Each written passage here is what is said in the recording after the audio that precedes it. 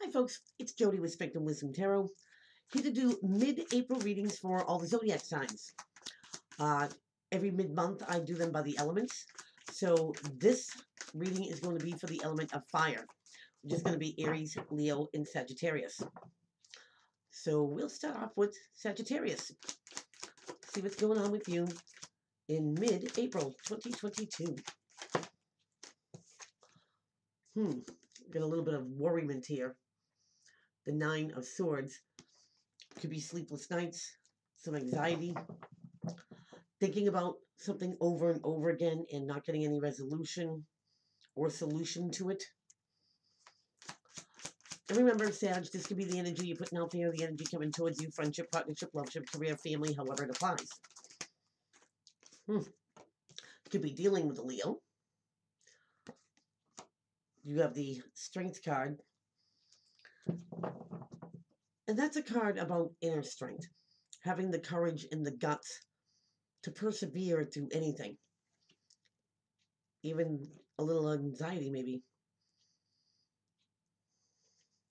Besides, remember, worry is wasted energy. Always think positive. Positive brings positive to you. Negative will bring negative to you. It could be around negative people.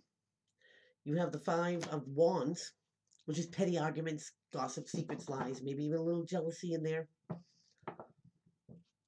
And this is like rising above it. You might have a little bit of controversy that you know that something's going to be a heated argument, that no one sees eye to eye on something. And this is about having the guts to maybe find some resolution or a happy medium.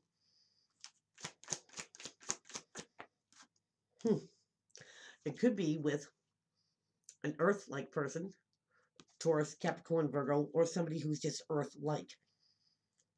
They're grounded, they're practical, they're methodical, they're approachable. They're very scheduled. They like things in a certain order. They don't like surprises. They like things in order. But they're realists. You know, they're not going to sell you the Brooklyn Bridge or 40 acres.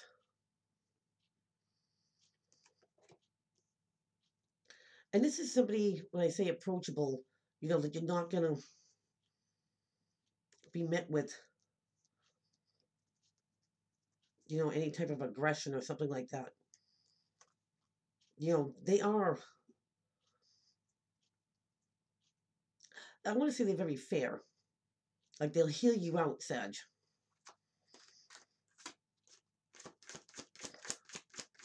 I don't feel like this is somebody, you know, who's a part of the group. You know, that's just, you got to go through sometimes the trees to see the forest, so to speak. But there is success here. You have the Three of Wands, and that's your ship's coming in. Taking that one course of action that's not like the other two and getting results, positive results out of it. Bottom of the deck. You've got the Seven of Pentacles, that's the investment card. And that's when you give something your all. You give something your 100. And when you step back from it, you know, you ponder. Am I getting out of this what I put into it? Is it worth doing? And would you do it again? So it looks like you have to go through some naysayers. And they're everywhere, Sag. Because not everyone's going to see, you know, things from your point of view. And I feel with the Strength card that you can rise above that. You know, like I said, positive brings positive to you. Negative will bring negative to you too, Sag. But you got the guts to persevere through this. And whether this is somebody above the pettiness, it could even be you, Sag. You know, maybe you're on the cusp of Capricorn, which is an earth sign. To stay calm and cool in the face of adversity and get your point across. Whether you convince other people to see things from your point of view. What's rising above that? If this is a work situation, what I mean? Could be co-workers. Everyone's got an idea, how to do it their way. And this could be like a supervisor or a manager, and going above the pettiness and going directly to this person would be a wise investment. Whether it's that, if it's anything about, friendships or partnerships, anything like that, it's rising above the pettiness. Hearing them out, them, you, them, and staying grounded and methodical about it. Because either way, Sag, you get success at the end. And then something there is worth investing in. Couldn't help but notice. Maybe even celebrating. So, no worries, Sag. You got this. All right. Now let's move on to Leo. What's going on for the Lionhearts in mid-month of April? Leo energy for mid-April 2022. What's going on with Leo? The Lions. Whoops. You don't want to stay on the table. That's what's going on. Hold on. And this is face up. You get the 6 of swords in the reverse. In the upright, this would be leave a situation behind, potentially going to a better one, going to calmer waters. But you're not leaving, Leo. Why do I want to say abandon ship? You're not abandoning your ship. In the upright, that could be mentally checking out of a situation and mentally still in it. Now, that one wants to come out. It's about choosing a path. You gotta go left or right. You can't stay in the middle of the road. But we'll put that back in, see if it comes back out. For Leo, mid-April. You get the 8 of Swords in the reverse. Interesting. You get the 6 of Swords, the 8 of Swords, both in reverse. This is taking the blindfold off. In the upright, you trap by these thoughts. You think about them over and over again with no resolution. But this is, freedom. Now, sometimes this is about, physical incarceration, maybe being sprung. But this is taking the blindfold off and seeing something and not giving it any more energy than it needs. Not trapping yourself and thinking about it over and over again. While staying in some sort of situation, because you get a fight on your hands. 5 of Swords, all sword energy. But this one is in the upright. The 5 of Swords is about conflict. It could be one-upping somebody, winning at all cost, hitting below the belt. Not because it's true, just because it hurts. Thus, the hollow victory. It's also about drawing a line in the sand that nobody crosses and holding that line. So, Leo, while you're not leaving a situation, you could be seeing something clearly. That you're ready to defend yourself, your position. Now, whether that's the energy coming towards you, the energy you're putting out there, friendship, partnership, loveship, career, family, however it applies. But this is, having the guts and the courage, the oomph, to stand up for yourself or hold that line. And it's not about getting sentimental about it either. You get the Knight of Cups in reverse. And that's a messenger of something heartfelt, something sentimental. Could be that apology. Or something that just, comes from the heart. But not today. Leo, not when you're holding the line.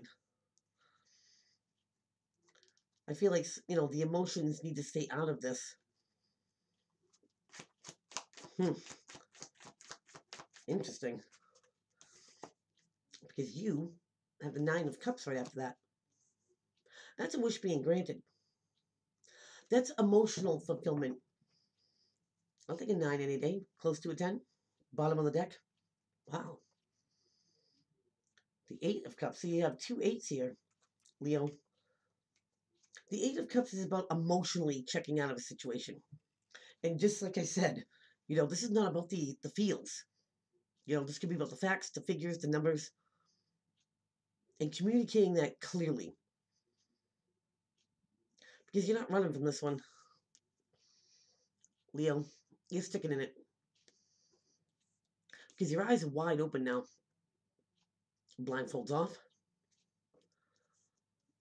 And this very well could be about standing up for yourself, holding that line, drawing a line in the sand, standing your ground, and not apologizing for it. And I kind of feel like there's no reason for you to apologize. And that could bring a wish coming your way. A wish granted, because you did stand up for yourself. You did hold that line. You didn't back down. And I'm kind of seeing this scenario of, you ain't going in as no kitty cat. You're coming in as ferocious. And this is the way respect is earned and given. Hold that line, Leo. Wow. Go Leo. Long live the lion, I always say. Okay. So we got Sag done. We have Leo done. Now it's Aries. Let's see what's going on with my Rams. Okay. We're still in Aries season, so happy birthday to all the Aries out there. In April, mid-April. What's going on for Aries? Ooh, we got the Fool. The Fool's about taking a leap of faith, taking a chance, taking a risk, and enjoying the adventure. This could be about embarking on something brand new. Whether it's in friendships, partnerships, career, family. It's like being a dentist and all of a sudden you turn into a zookeeper. Going in an opposite direction. But being enthusiastic. And happy to go. Aries, you could be embarking on something brand new. Oops. Ooh, because the wheel of fortune's turning in your favor, Aries. That's two major arcana in a row. I couldn't help but notice. You go from 0 to 10 in 2.2. But the wheel, when you're on the bottom of it, Aries, and the wheel's always turning, things are starting to fall into place for you. Things are starting to work with you instead of against you. It's good karma. And maybe, fates have changed, or your direction has changed, because you're optimistic about where you're going, or where you're heading. And thus, the wheel turns in your favor. Could be bringing you opportunities that maybe you never had before. Because you're taking a leap of faith. Wow, another major arcana. You get the Emperor in reverse. Now, the Emperor is usually depicted as Aries, Taurus energy. But the Emperor is the king of all kings. He doesn't run a kingdom, he runs an empire. And this is the big kahuna, the one that's in charge. This could be very authoritative-like, boss-like, father-like. And he leads by example. So that way he makes the rules, he follows his own rules, thus being a good leader. But it came in reverse, Aries. So this could be a misuse of authority. This could be somebody overstepping their boundary lines. This is somebody who demands respect but can't give it.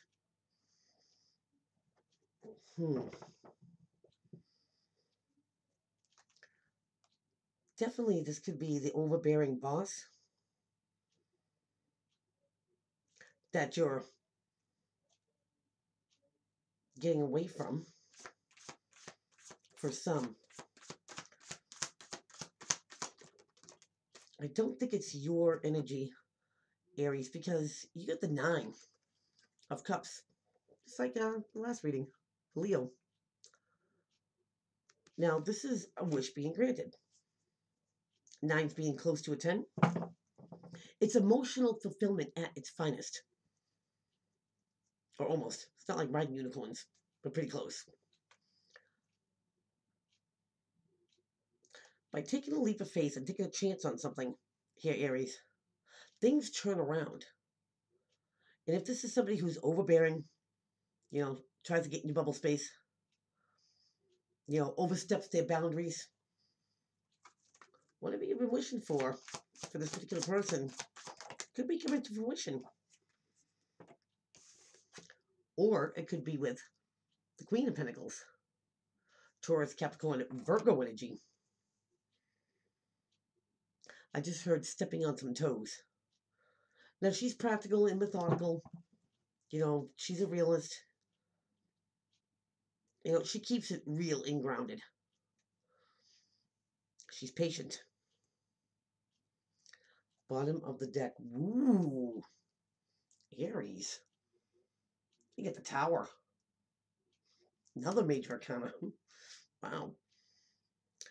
So, out of 6 cards, 4 of them are majors. Something's getting lit. The Tower comes out of nowhere. Don't ever think that you know what direction the Tower's going to hit you in, because it will come in the exact opposite. The whole thing about the Tower is that they say it's built on faulty foundation, lies, imagery. You know what I mean? And it only goes so far till the universe comes in and breaks it right down so something better can be built upon it. Something that's more truthful, more real. People live in glass houses.